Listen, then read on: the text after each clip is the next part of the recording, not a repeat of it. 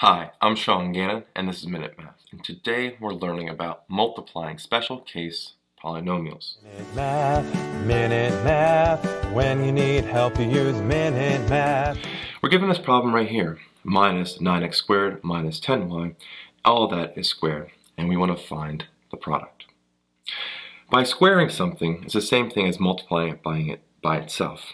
So we take negative 9x squared here minus 10y, multiply it by itself, negative 9x squared minus 10y. Alright.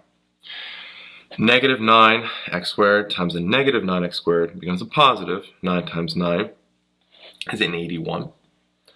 X squared times x squared is x to the fourth power.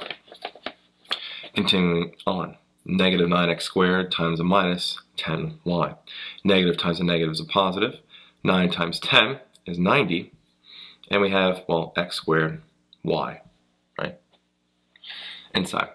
Negative 10y times a negative 9x squared. Negative times a negative, again, is a positive. 10 times 9 is 90. And x squared times y, or y times x squared, we can write it like this, x squared y. Lastly, we have negative 10y times negative 10y. Two negatives, again, make a positive with multiplication. 10 times 10 is 100. Keep it 100, everyone. And y times y is y squared. Alright. So now we need to simplify, combine our like terms. Well, there's nothing that's x to the fourth power, right? So I'm just going to leave that down and bring it here. 81x to the fourth power. But the inside, we have 90x squared y plus 90x squared y. They are like terms. We add the 90s. 90 plus 90 is 180. And we have x squared y here.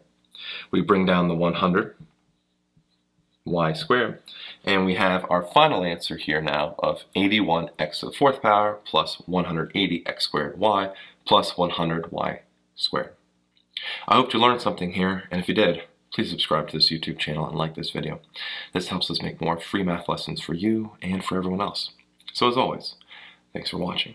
Minute Math, when you need help you use Minute Math.